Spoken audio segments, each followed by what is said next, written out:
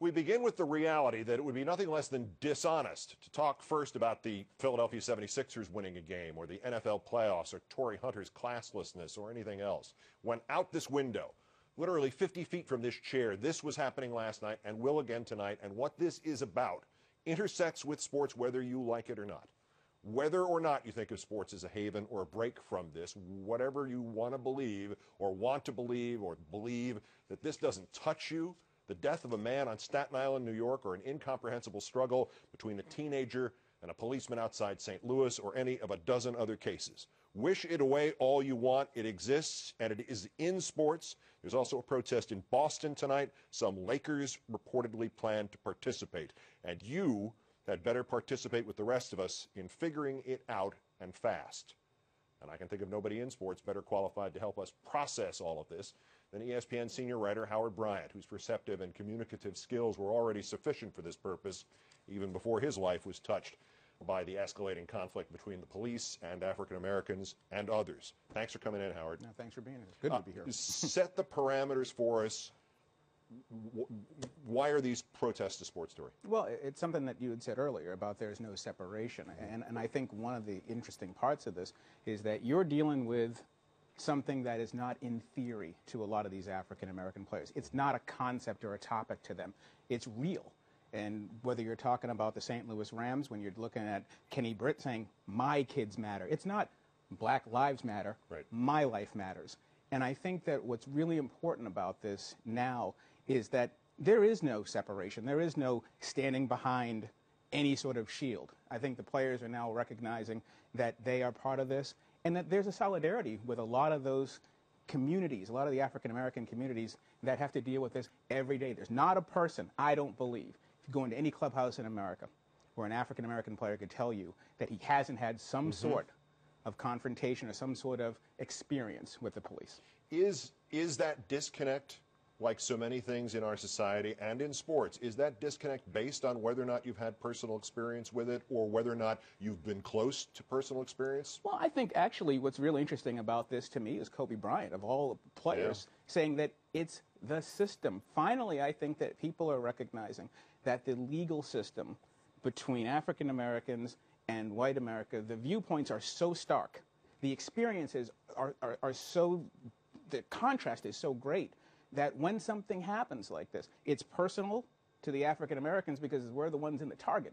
And I always say constantly, it's not the same if you're the target. Do you want to talk about that? The day you were the target, whether it was target in the literal sense or just in the inadvertent sense? Well, I mean, it's not. I mean, it's happened to me before. I think that. I mean, I remember. Goodness, I remember when I was in college. I mean, there were so many examples, and I don't always get into trouble. I got into an argument with my wife 3 years ago, and we weren't even arguing anymore. We were done arguing. We were sitting on the street, and then the police came over and completely overreacted and took me away, and I didn't resist or anything. But the problem with it wasn't just the fact that I got arrested. It wasn't just the fact that I got arrested in front of my 6-year-old and that there was no cause for this, in my opinion. It was that the police had no accountability whatsoever. To this day, even after everything else was dropped, even after everything proved that I hadn't done what I had been accused of doing, they have to pay no price. And I think that's the question where you're looking at Eric Garner, and you're looking at Ferguson, and you're looking at Tamir Rice, depending on what happens there, and you look at all these cases, you're starting to wonder, is there any accountability? And the video, one thing about this that does get me is that we've talked about Ray Rice and domestic violence, and we talked about the difference, the tipping point here was the video. Well, we had a video here, and it didn't prove to be a tipping point. Yeah. Well, it's an interesting thing about a video, because sometimes a video just serves to tell you what you already know. Yeah. I lived in Los Angeles, and at the end of the 6 years or so that I lived in Los Angeles, the Rodney King tape popped up, and I was at a different station than ran it. And I remember distinctly, somebody told me, you won't believe what we're going to show tonight, and they described it, and we all knew things like that happened in L.A. a lot. I'd seen them. Yeah. And I said, so where is it in the show? And we're going to do about 20 minutes in. It wasn't the lead story that night because people knew these things happened. And I suppose that when you accept it, the way against acceptance is protest and, I suppose, personal experience or being literally next to it, 50 feet away from something that happens or a protest that occurs. Yeah, and I think that one of the interesting things about it that gets to me when you look at the conversations we have when it comes to athletes is that this is not part of their lives. It is part of their lives. Yeah. It's so directly connected to them. And I think this is one of these areas where you think about this tipping point, this awakening. And I see that with the players here. But now we know what the players can do. We know what they can do.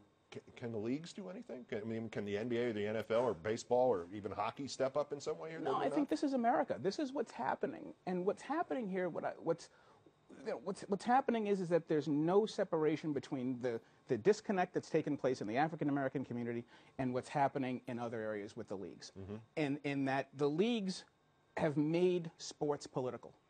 The tie-in post 9/11, we have a military night every night. I don't think you can always separate the war from the warrior. So there's no area, there's no haven anymore. And now the social side of it in this country, first it's international, now it's national. And sports is a big part of that, and there's kind of no getting away from it. Remember when we were coming up in the business, there was no news on the sports page. Now sports has been completely politicized. And I don't think you can separate the two because the African-American experience is so stark and the number of players is so large that they have to have a right to express how they feel. And sports has always led the way in many respects well ahead of the rest of society. Maybe there's a way for it to happen again, even if it takes the athletes who are willing to risk, like the Rams guys and maybe these Laker guys too. Yeah. Howard Bryant, thank you.